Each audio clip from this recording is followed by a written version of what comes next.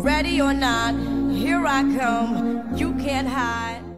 You know, actually, not only did I build a factory so that I could make everybody else an oxygen mask, and, you know, to do lectures so I could show you how to put on your own oxygen mask without me having one as I held my breath. That's a metaphor.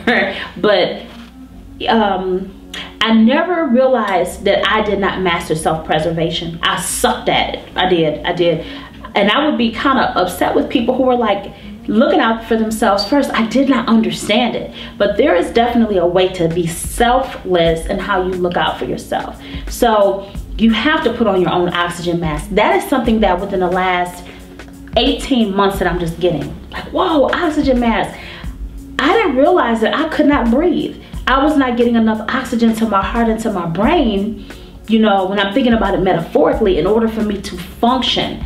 That's why sometimes I made some of the decisions that I did based on the need to breathe, you know? And now I'm in a place where I'm unplugged. I love the oxygen mask. It's like I want to change colors. You know, are there any other type of, you know, designed oxygen masks that are out there that I can wear? And so that's how I look at it. I did a lot of that always. And I have to do a self-check every day to make sure that I'm wearing my oxygen mask.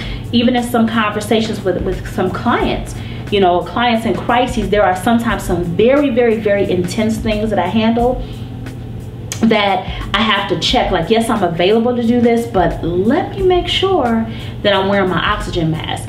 Family, friends, I have to make sure that I'm taking care of myself. Did you get enough sleep, Yamita? Are you drinking your water? You know, did you take your vitamins? Those are different things. Those are the oxygen masks. Are you feeling okay to be around this energy? You know, do you want to overextend yourself? What do you have in your emotional, psychological, and spiritual wallet that you want to give? So I've been mastering that, and that's something I can honestly say that I'm really working very hard on doing. Is not only wearing it, but keeping it on.